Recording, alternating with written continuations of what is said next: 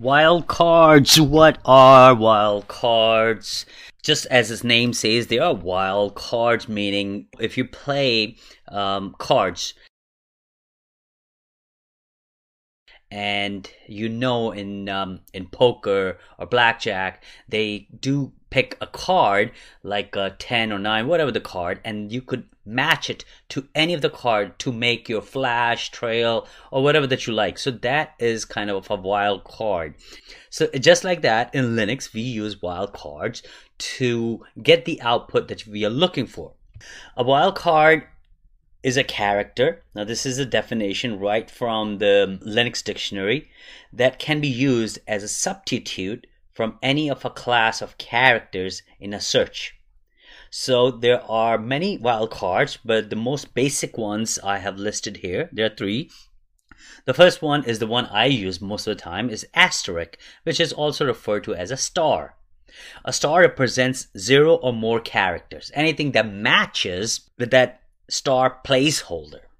We'll look into that in a moment when we actually use the star wildcard in our Linux machine. Then we have question mark, represents a single character. So if you have a file name text and you are looking for any files that has the word text, and you could use TE instead of X, you could just put question mark in there and then T. That means whichever files that had TE, doesn't matter what's inside of it, the X and the last letter is T, then it will work. The third one, we have brackets, which represents a range of characters. So it's better we'll look at it in the Linux machine to understand them more deeply. I'm going to bring up my machine real quick. Where to go? Right here. I'm logged in, always as myself, and I'm in my home directory, of course. Now, right now, these are the files and directories exist in my home directory. I want to create 9 files that has a name, let's say ABCD1 and XYZ. And then same thing, instead of 1, it just increments the number 2, 3, 4, 5, 6. I could do this, touch ABCD1-XYZ one time, then hit up arrow key again, change 1 to 2, change 2 to 3, and keep going. But don't you think it's cumbersome and tedious? It is, right? So we use wildcard to perform that task because we're going to create 9 files. So it's just a practice that we are doing for 9 files. Trust me, in corporate environment, you're probably going to have to create like thousands of files. What you going to do? You're going to just hit up arrow key or type it 1,000 times? No, that's not productive. So then what do? We use wildcards. So first of all, I'm going to remove these files one by one. Again, I could remove it with wildcard as well, but let's create it first, then I'll show you how I could remove it. So I have 2 left. Now I could use a wildcard to remove both in one shot. Remove ABC wildcard. So what is telling it? Remove everything that has a file name that starts with ABC, and whatever that comes afterward, you don't care, just remove it. I hit enter, and that's my LTR, and you'll see all those 2 files are gone. Now I'm going to create 9 files, and to create 9 files, I'll use the command touch. As you know, the touch is the command to use. And then there is a wildcard, another wildcard that's called curly braces. So I was creating file ABCD curly braces 1.9 because I'm going to create 9 files. So this curly braces 1.9 is telling you create 9 files that has the digit 1 through 9 and dash XYZ. When I run this command, what do you think that I will have listed in my home directory? I will have 9 files. Right here at the bottom, you'll see I have 9 files. Awesome, right? This is what you wanted to do. It is much more faster to do in the wildcard as opposed to typing one by one. So let's use the asterisk. What I just want to list every file name that starts with ABC. You do ABC asterisk and you will have all the files that starts with ABC. I want to remove every file that starts with ABC. You could remove one by one, A, B, C, D, 1, and so on and so forth. Again, very cumbersome. Don't do it. You're a system administrator. You are smart folks. You don't want to use the commands one by one. What you would use? You'll use a wildcard. So you'll do A, B, C, D, or A, B, and do asterisk.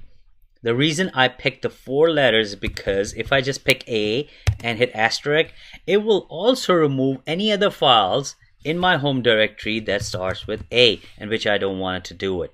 Right now I don't have any files. So let's say if I create a file touch A. So now I have all the files and A. So I just want to confirm I don't have A, so I don't delete any file accidentally. So yes, I don't have any file that begins with A other than these. So if I just do remove A asterisk, it will remove all the files that starts with A. Let's check it. See, all those files are gone. Isn't that cool? Yes, it is. I love this asterisk because I use it all the time. I'm gonna recreate those files again by hitting up arrow key. That will return my last ran command. Just confirm they are there. Now what if I want to remove everything that ends with XYZ? Same way, remove, but this time we'll put asterisk in front of XYZ. Hit enter, boom, all gone. Awesome.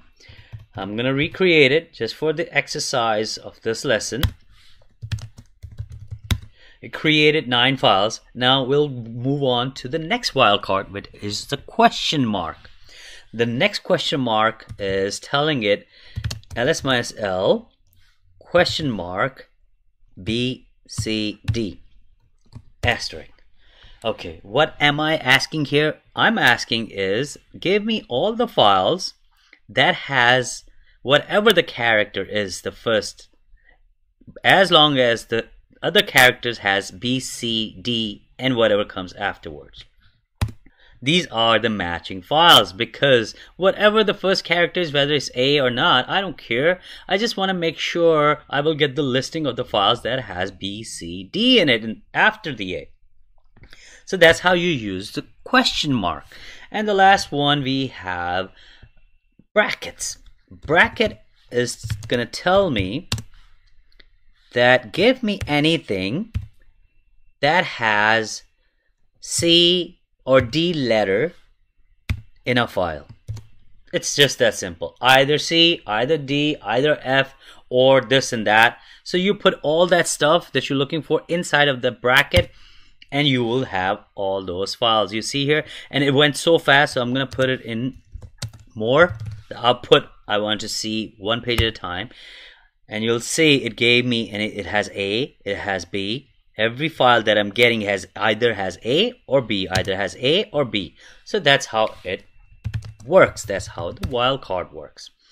Again, now I want to get rid of all the files that has X and Y in it. Awesome.